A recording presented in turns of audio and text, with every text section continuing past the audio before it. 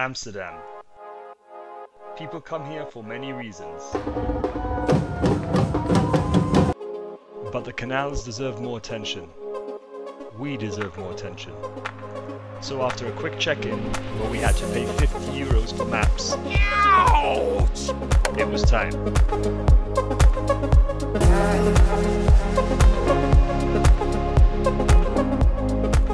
First, a lesson from our Locaboat sensei, and then we were off.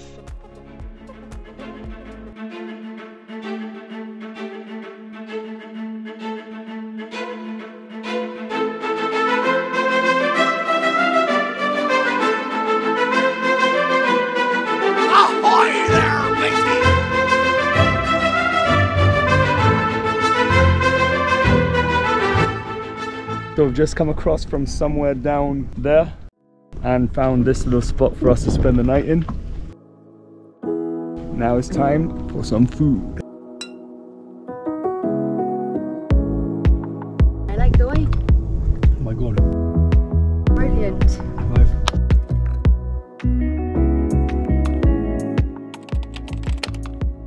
Now that we're set and unpacked, time for the tour.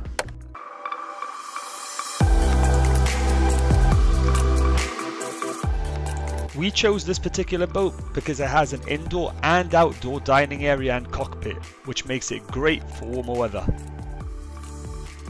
We also used the dining areas to plan our journey, which we learnt was a good idea. It's to the left or to the right here? It's to the left.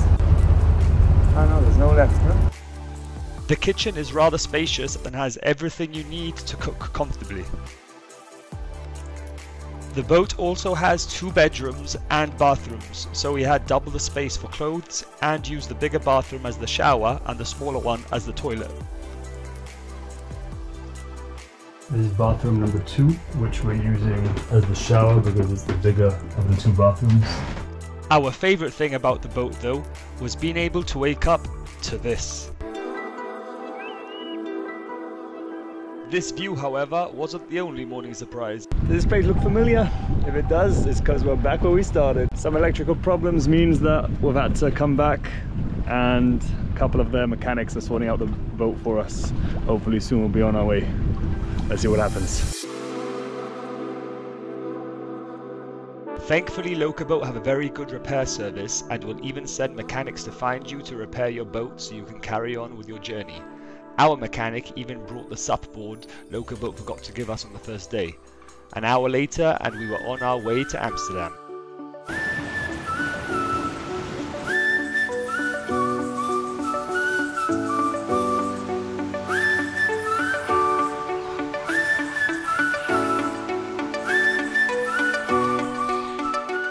It wasn't long before we had come to the first lock of the journey. Be prepared to wait for up to half an hour on the busier locks. This is a good time to practice your singing. The good thing about locks and bridges in and around Amsterdam is that they are all manned, which makes this trip great for newbies like us.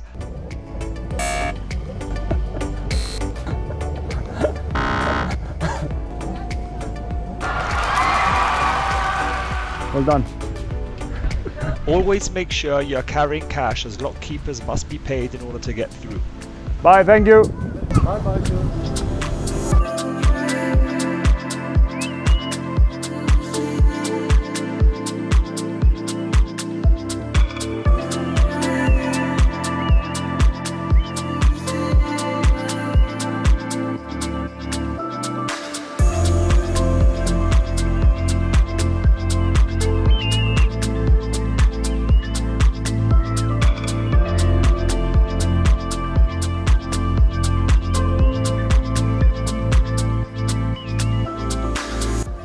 After a relaxing boat ride under a few more bridges, Thank you. and a bit of boat envy, Nice boat. we arrived at Weesp.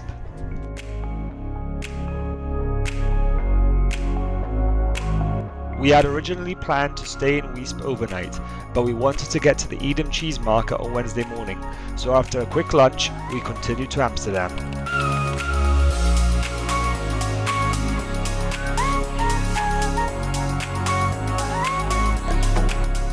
Our lack of experience made this part a bit more stressful. That wasn't good. And the lack of planning for the bridges of the day meant that we had some communication difficulties. Hello, we're at the bridge bending of Amsterdam, BH22. How can you pronounce that, Dave? Bediening op afstand. Turns out I was saying the word remote control instead of the name of the bridge. Oh right, sorry. Sorry. But that was bad. So we had to pronounce this, which was a bit hard for us. Duivendrechtsbrug. Duivendrechtsbrug. That's what it says. Yeah. A cheerful Dutch gentleman showed up and told us that there was no need to call as we would fit. I think you can see why we were apprehensive. How did you find your first experience of almost hitting your head on a bridge?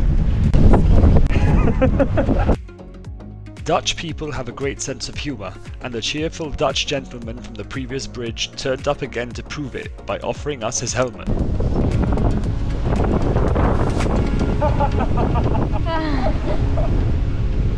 Thank you! Bye-bye! Bye, thank you! The guy asking us if we're going to use the helmet. This is it here. Okay, perfect. We made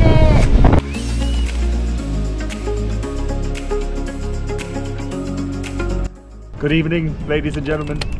We have just arrived at George Marina. Luckily enough, the harbour master's wife answered the phone. And took pity on me. Yeah, she's allowed us, as you can see, to hook up to the harbour master's boat and share electricity and water with him.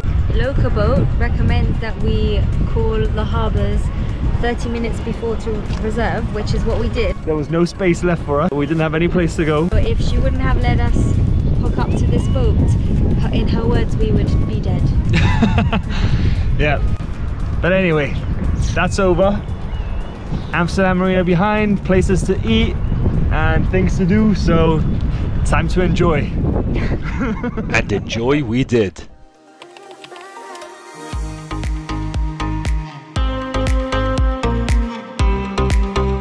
Food Hallman is a popular indoor food market housing stalls of a variety of different cuisines, including this Dutch specialty, bitterballen.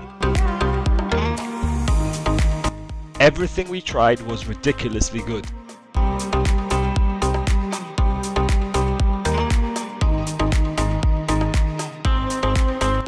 Okay, maybe not everything. Ew, boogers! We wouldn't have got to Edam in time for the cheese market by boat, so the next morning, after some efficient Dutch public transport and a short walk, we arrived.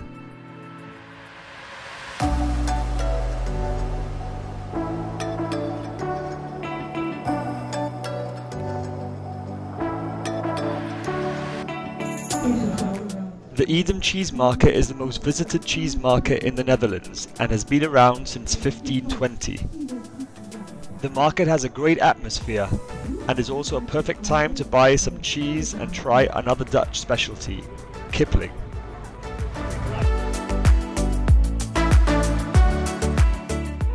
Speaking of Dutch specialties, we had to try the apple pie.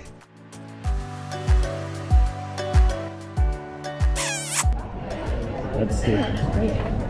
Like great, or is it just like great? No, just great. With our bellies full, we returned to Amsterdam for a bicycle ride to Vondel Park.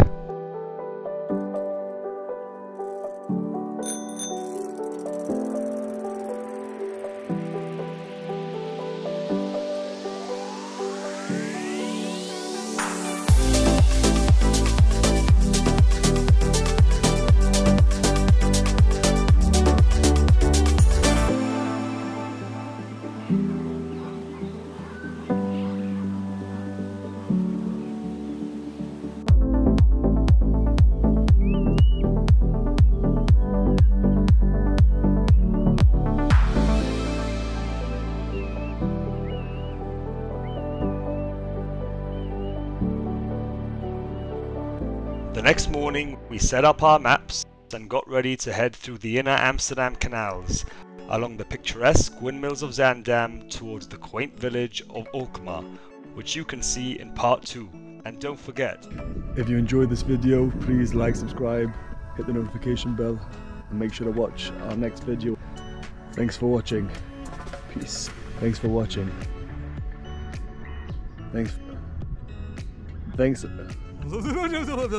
Thanks for watching, guys. Peace. We fit, relax. It's the tightest one yet.